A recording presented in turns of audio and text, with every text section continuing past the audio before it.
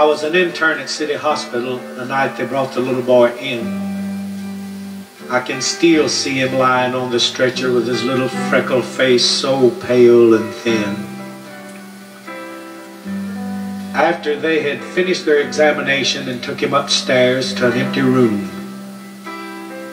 we learned the little fella had leukemia, and just a few short days would seal his doom.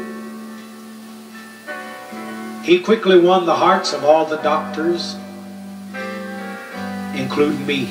And when I asked him what's the one thing he'd like to have the most, he said, "Doc, I'd like to have a Christmas tree." He said, "I guess you know I'm an orphan. Ain't ever had no family or no home. But I've seen them trees through other people's windows, and I've always wanted one for my very own." Well, the fact that it was July didn't bother me. I went out and cut the prettiest little pine that could be found. The nurses tended to the decorating, and we all wrapped little gifts to pile around. Then we rolled it on a table to his bedside, and it seemed the light of heaven filled the place. He reached out a trembling hand to touch the branches, and a tear began to trickle down his face. He said, "I know Christmas celebrates the birth of Jesus, and I know how he gave his life for me. So when it comes my time to go to heaven, I want to take my Lord a Christmas tree."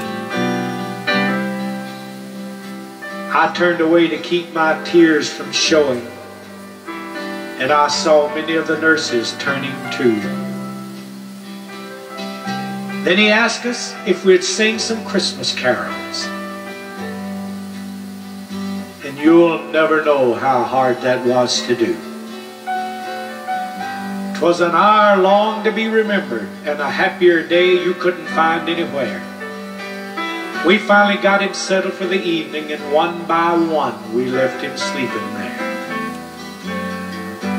It was after midnight when I got off duty, and as usual I looked in on the child. And even though the room was dimly lighted, I could still see on his face that happy smile.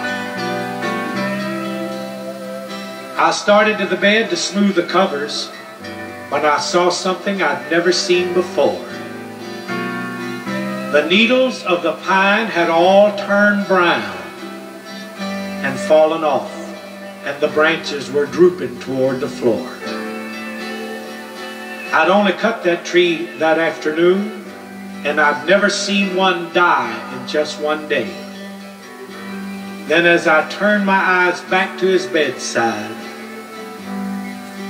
I saw the little boy had slipped away.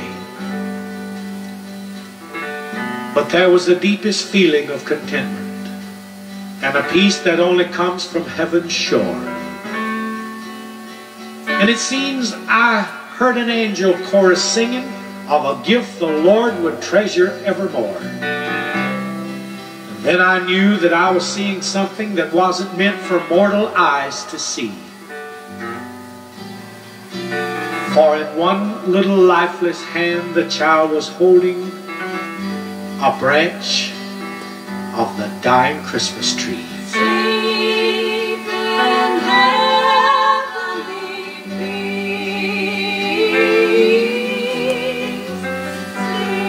Sleep in heavenly peace. Sleep in heavenly peace.